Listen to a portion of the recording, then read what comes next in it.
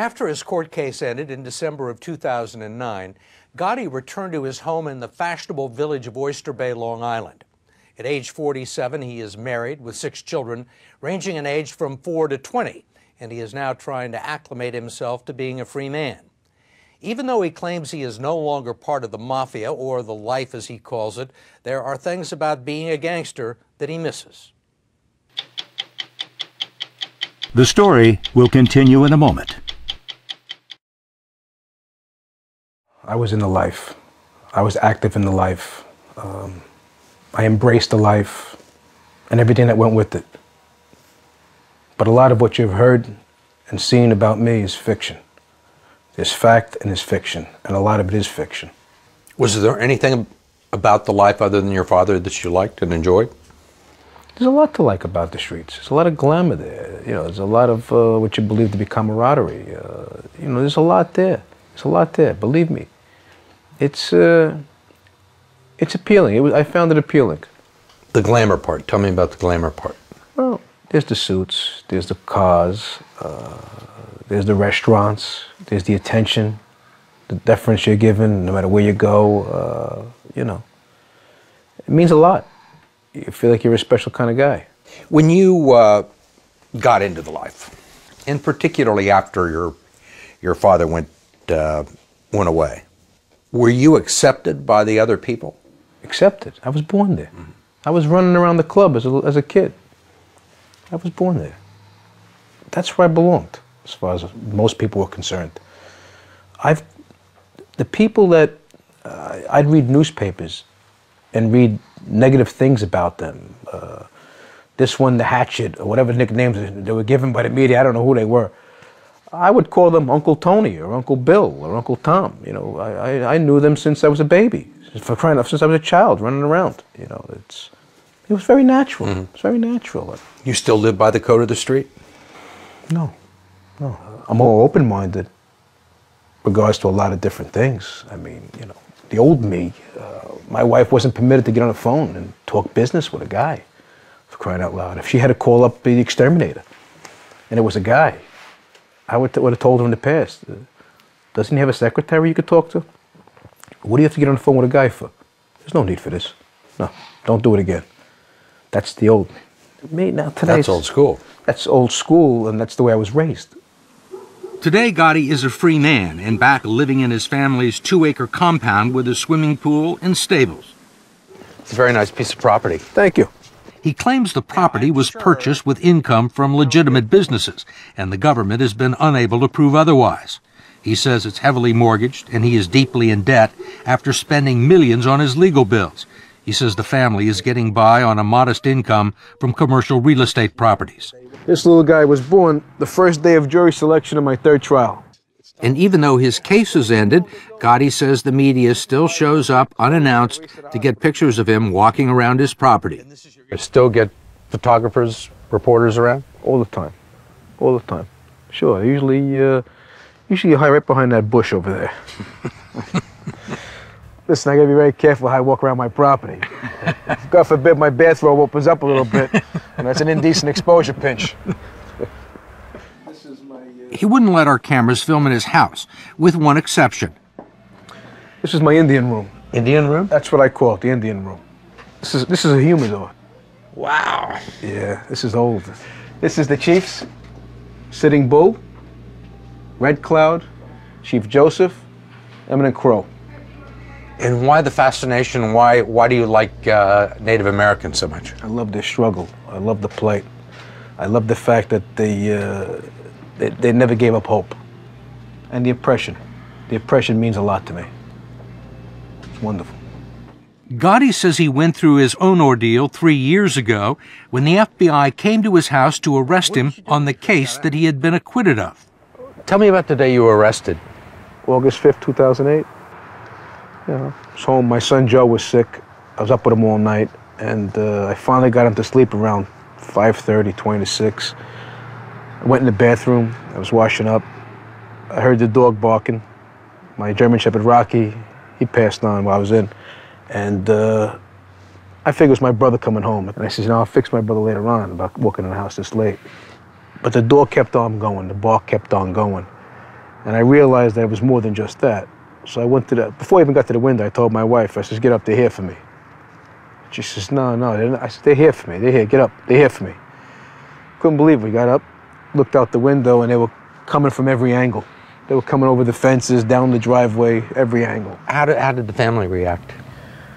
Well, that morning what I did was naturally let the agents in the house, took me to my bathroom where I had to strip naked and they had to watch me get dressed. And I remember walking out of the bedroom, the master bedroom, and the baby was in a fetal position laying on the bed. He wasn't asleep, he was up. His eyes were open, he was watching me being led from that room with all the agents around me. My wife had gathered all my kids up and had them downstairs because I wanted to see them, I wanted them to see me off. And when I got down to the bottom of the stairs, my daughter pretty much took it hard. She basically, she was throwing the agents out. What do you want from him? Get out. That's it. I can't take no more of this. You got to leave him alone. And I had to calm my daughter down. I had to make her understand that I'm going to be okay. Daddy'll be fine. Don't worry about it. Daddy'll always be okay. But it was hard for a kid to accept. But being a tough guy on the streets was no preparation for raising a teenage daughter at home. You a strict father? It's not easy to be a father of an 18-year-old daughter. Notice I threw daughter in. Son, I can somewhat grab him by the arm and say, come here, let me tell you something. Let me read you the riot act. Daughter, what do you do?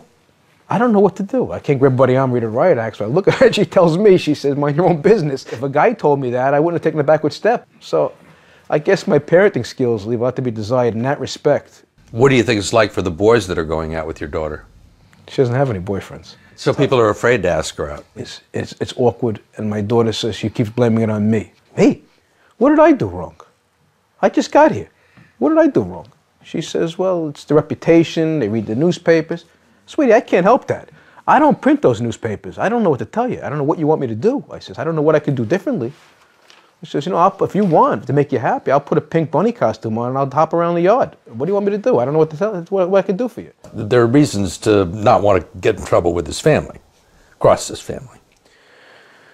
Maybe in the past, for what we were, yeah. Now, yeah, you got to treat the women in our family a certain way, okay? I would never disrespect a man's daughter. I expect the same. That's the way it has to be. And if you don't, well, then you'll see a side of me that you hoped you never saw. So you have this other side? Yeah, I do. I do. I was never known to take a backward step and throw in his hands. Mm-hmm. I don't think that's changed. I still got my temper, unfortunately. Were you a tough guy? Was I a tough guy? I thought I was. I thought I was pretty good. I had a reputation in the neighborhood. I was good with my hands, very good with my hands. I had my father's temper, I would guess, yeah, sure. So people didn't really want to mess with you very much? I guess for multiple reasons. A, you knew you were going to get into a fight. I was going to fight. That's it. I wasn't taking a backward step to anybody. And B, because I guess my father, my uncles, the name. One time when I was a kid, we went to a nightclub and we got into a fight. And there was, I think, 3 or 4 of us, and there was about 8 or 9 kids on the opposing team. And the bouncers just so happened to have been their friends. And we got dealt a bad decision. I mean, we got banged up pretty good. And I sounded the retreat and we took off. We took off a running. And I remember being sent for. And my Uncle Angelo sends for me, Angelo Ruggiero sends for me. And he says, come on. He says, he's got his son in the car. He says, get in the car. And I see his son, he's like this in the car, frozen. I said, uh-oh, this can't be good. We have a problem here. And he gets me in the back seat of the car, and he brings me to the Bergen Hunt and Fish Club. He says, get inside. And we walk inside. As soon as we walk inside, they gave it to us. And we were getting cracks, we were getting slaps and everything. And I just didn't understand why. And then at the end, my father turns and looks at me and says, you don't ever take a backward step. You don't ever retreat. You understand me? You get into a situation like that, you leave it there, or let them leave you there. That's the way it works. And I looked at him, like, I wanted to say, I'm your son. But as far as he was concerned, he took it personal. I'm his son, and I'm affiliated with him and the Bergen crew, and nobody affiliated with us is taking a backward step. So now you know for the future. You got a choice. You fight until you can't fight no more, or you come back here and you deal with us. That's the way it's going to work out. But Gotti says not all of his father's lessons were about fighting. And he told us this one about dancing. He always loved to watch other people dance. So he'd say, hey, John, come on, go up there and dance. You know, your mom and I can't dance, but you go ahead and dance. I said, I'm not going to dance, Dad. I'm not going to dance. I'm not going to dance. So he told my wife, he says, Kim, go ahead, go dance. Go dance. So she looks at me, like, is it okay if I go dance? And I go like this to her, like, no, don't go dance. So my father caught the move, and he didn't press it any further. Afterwards, he pulls me off to the side, never to embarrass me. That's the kind of guy he was. He wouldn't embarrass me. He pulled me off to the side, and he says, what's that all about? I said, I don't want my wife dancing in a nightclub. He says, hey, John, let me tell you something, he says. At the end of the day, all we're going to have is memories. That's it. And you got to make as many as you can. That's all you're going to have. You understand me? And I looked at him. I says, yeah. He said, okay. I hope you understand me. And that was it. And I understood it. So now I understood even more clearly later on what he was saying. And I always tell the story to people. I always say, you know, that's the way he was. You got to make memories. Gotti says he's explored the possibility of leaving the New York area for North Carolina or Florida, but some of his children are resisting. He says he's interested in writing a book about his life. Okay. I've been writing for several years, exploring a literary career. You wrote a children's book? I did. While I was in Raybrook, sure. Fun. It was fun because the fact that I had written it, and my cellmate, who was doing 17 years for bank robbery, Brian Lindeman, sweetheart of a kid, he's somewhat of an artist. So he did all the illustrations, and I couldn't get it published. I couldn't get it published because everywhere we went, they wanted my life. Now, we want to know about the juicy stuff, and then we'll do that. And I wasn't interested in doing it, so basically went nowhere. The next one he hopes will be more commercial, but don't expect him to badmouth the mob or the people who were loyal to him or his father. They know where he lives, and he says they were happy to let him go, just like he knew they would. It's more money for them. I'm blessed. Blessed. Why do you feel that way? You're alive. I'm alive. I'm free.